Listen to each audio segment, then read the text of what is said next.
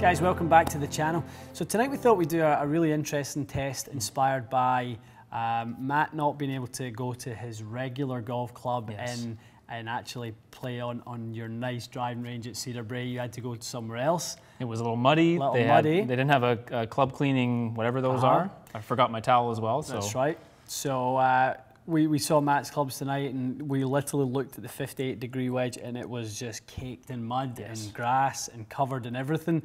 I said to Matt, I said, let's test your wedge in that condition. Let's test it with the grooves and face full of mud and full of grass and all sorts of variables that will interfere with contact and friction and all the things, guys, that goes into making a well-struck wedge shot perform as it should. Right. So we decided to do three separate distances. We done a 30-yard pitch shot, we done a 60-yard half wedge, and we done a full swing with your sand wedge or 58-degree. Okay, so results were staggering. For me, extremely staggering. Yeah, I mean, I thought we would see some variables. What we saw was really, really cool to see. And really validated the test that we done. I was hoping something like this would happen and we would see some real kind of differences, but what we got was actually beyond what I thought it was going to do. Yep, I would agree with that for sure. Yeah. So let's start with the 30-yard one, dirty wedge, clean wedge. Okay, so both we controlled the carry distance. Both was 29 yards and 30 yards, basically the same. So initially there was an 1100 RPM difference. So some difference. Some. I mean, it's whatever that is. It's around 20% more spin with the clean wedge. That's right. It's not nothing. So, in those short shots, the difference between it kind of being controlled and pitch and sort of running out, or getting that little bit of spin that you get.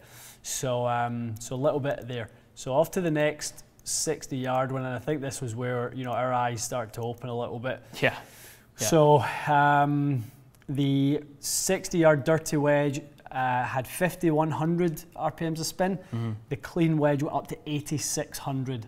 3,500 RPMs of difference. That's where the flight started to look totally different. Completely different. The reaction of the ball was completely different. The dirty wedge was super inconsistent. It was. And guys, the 5166 was actually the average spin. The reality was some spun at 7,000, some spun at 3,000. Yeah, it's true. So what we saw from Matt was when we were looking at the strike location on the face where he was hitting it, there was a big bit of mud a little bit on the toe side.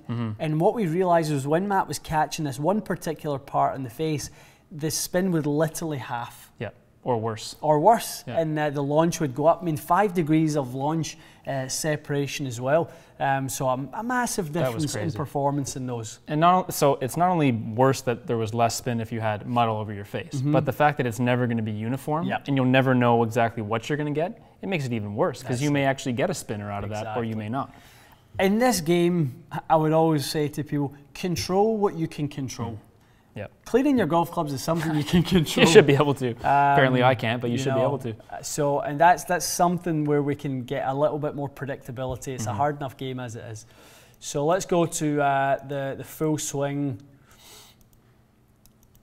Okay, let's see what we saw. So 96 yards carry on both.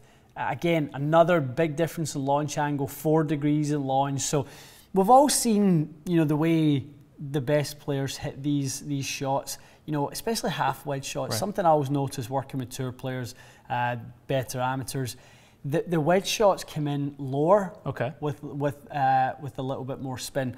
So what actually happens is when you get towards the wedge, spin will actually pull the ball down. So the ball's spinning backwards? Yep, so lots of backspin, and it actually pulls the ball flight down. Is that like an aerodynamics thing? So basically, it's the friction created between ball and club will actually pull the flight down. Oh, physically, I see. Yeah, so literally will keep the ball from launching higher. Yep. And it's funny, obviously the opposite happens with a driver. So the more spin we have, the more it goes up. With a wedge, the more spin we have, the more it comes down. So that's where you see the best players in the world hitting those lovely controlled, low spinning pitches that bounce, and come to a stall. That's cool. A halt. So really, really neat. And then on the clean sort of wedge, 30-degree launch, and it was 11,293 RPMs. So tons more spin. So again, over 3,000 more. You know, bringing the predictability factor. You know, your ball's going to again bounce, stop. Yeah, and we saw the bunch of shots we hit were all basically within what 200-300 RPMs of each other. They were. Those balls all reacted the same. The dirty wedge. They were not nearly as consistent. They still varied and were low and just overall not good. Like not what you're looking for 100 yards in. You want to know how far your ball is going to go. Yeah, and that's the thing. So controlling some of these variables are key. You know, it's hard to, you know, hard enough to make a consistent strike. But when you make a consistent strike, at least know that you're going to get a result that you kind of deserve for that good swing. Yeah. So, you know, friction. That's one of the most overlooked, misunderstood things when it comes to the wedge. You know, guys, believe it or not, a wedge with no grooves will actually spin more than a wedge with grooves. When it's dry? When it's dry. Okay. Think of it like a Formula One tire. What do the guys, when the track is dry, what tires do the guys run in the Formula One car? The slicks with no treads. No tread. They don't need it, right? So you want maximum, you want maximum club face on the ball at all times. Same, and that's why they do it on the tires as well. Okay. They want all the tire on the track. Right. So when you get rain in the Formula One and the guys go with kind of the all-weather tires with the tread in them, that's just to disperse the matter, the water away from the tire to get that tire back down to the close to the track. So it moves the water away and pushes the tire down. So it keeps the actual tire on the track. Wedges work the exact same way. Wow. It's trying to get the ball on the face. I didn't know that at all. Most people think that the groove is there to create spin. Sure, in bad conditions, in rough and different sort of spots. Put a wedge on the fairway, dry lie, dry ball, no grooves in a dry face will spin higher than a wedge with grooves. Wow, I mean, that is crazy. I mean, I would never have guessed that, but I guess you never really test wedges with perfect lies, I guess. That's part of it. I mean, here obviously we do. Maybe that's where that whole conception came from, but that's what I thought as well. Yeah. And you had wedges with milled faces, and you figured they were just ripping the cover off the ball and spinning it, but wow, that's interesting. Interesting stuff. So, we can really control, obviously, the dirt in our clubs and that type of thing. So making sure the face is dry, making sure the face is clean. Yeah. For all those guys out there, we get asked all the time when we're doing our wedges, how do I get the ball to spin a little bit more? Here's one way you do it.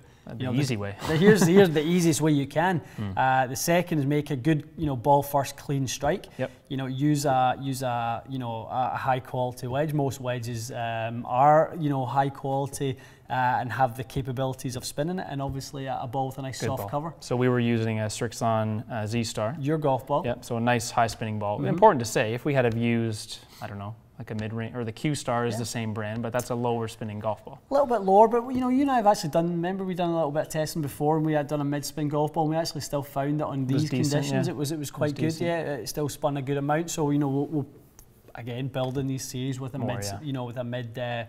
mid-level golf, a kind of slightly cheaper, Q-Star or perhaps Project A or NXT, that type of golf ball, that mid-range. Because they're designed, I guess, to try to get as much spin as possible while being lower compression. Is that what lower compression and obviously to a certain budget, that type of thing. Gotcha. So interesting stuff. I knew there was a difference because you've obviously told me there was a difference, but not there was that much. Definitely. Yeah, very cool. Awesome, cool.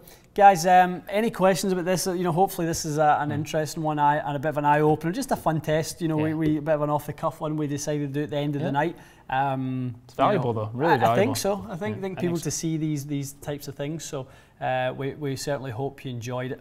Okay, leave your comments below. We'll be happy to get back to it, and we'll talk to you again soon.